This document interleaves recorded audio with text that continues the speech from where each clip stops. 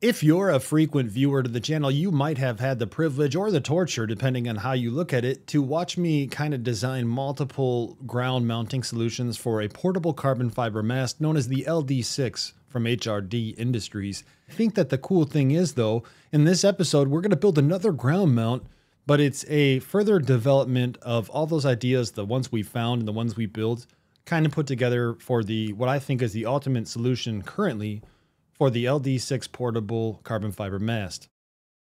Instead of just going over all these boring details, let's just jump into things so you could see how easy it would be for you to build your own. In my area, Schedule 40 PVC pipe is very common to find, and I went to the local hardware store where I got a 2-foot section of Schedule 40 3/4 inch PVC pipe for a whopping $2.65 plus tax. Let's just call it $3. With that, I figure I can make about 3 different spikes. Furthermore, at your local hardware store, there usually are buckets of spare or little pieces of leftover PVC that sometimes you can get for super cheap. If you are making this for a portable mast that's not the little dude 6, hey, I'm cool with that. But what I gotta tell you is you just wanna make sure that that piece of PVC could fit into the mast after the mast is extended. And one thing you might have just noticed is this was actually mounted on a picnic bench, and we are making a ground mount. What gives? Well, the cool thing about what I'm showing you today is it's universal because of these threads that I made on this device. I'll show you in just a minute. But you could take it off of, say, the ground spike that it's in, and you could put it on a super clamp if you need to mount it on a picnic bench. Utilizing Fusion 360, I designed 2 parts, and those 2 parts will make up 3 components that will go over the PVC, 2 end caps and a center cap. Both the end caps are the same design, meaning both of the sides will accept an M10 threaded spike, much like you'd see on the JPC 1-2. That's a 9.5 inch spike, which will give you plenty of room to dig into the ground. Now, if you're going to use this out in the field, you might want to make sure that it's going to be durable and hold up, and we have to run things through torture tests in order to confirm that they will hold up. And one of the things I heard about 3D printing recently is if you throw it against a rock, it may break. If you throw a lot of things against rocks, they may break. However, I went ahead and I ran this torture test anyway, and my results were wonderful.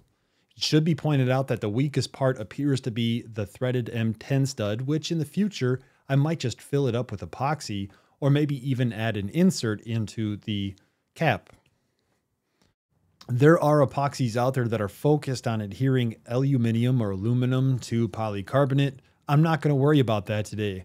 And realistically, we should use a 2-part epoxy in order to adhere the polycarbonate to the PVC. I'm not going to worry about that today. Instead, I'm going to use super glue because it's everywhere. Everybody has access to it. It's probably in your countertop. And really, I think it was enough for this use case. Time will tell. If you want a really good surface for that super glue to adhere to, go ahead and sand down a little bit of the PVC. This will help give some kind of texture or surface for the super glue to adhere to. And then, of course, I put the super glue on the PVC, being very mindful of where my hands were positioned. I super glued my hands together multiple times. Earlier today, I mentioned it, but I will mention it one more time. When I got that 2-foot piece of PVC, I cut it into thirds, meaning 8 inches for each piece of PVC.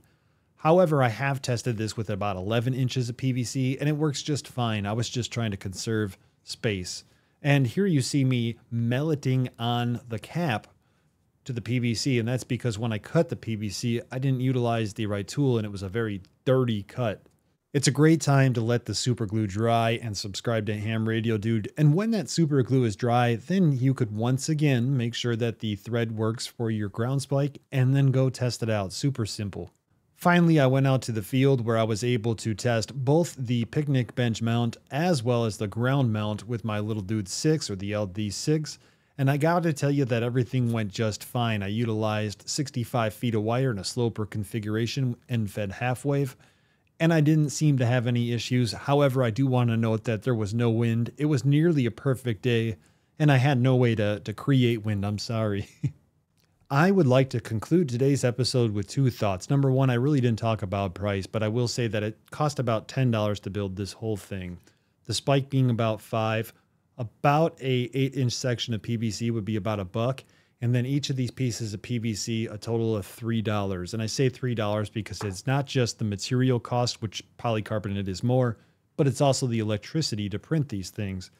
Regardless, for under $10, you get a pretty heavy duty spike. And I think that that's cool.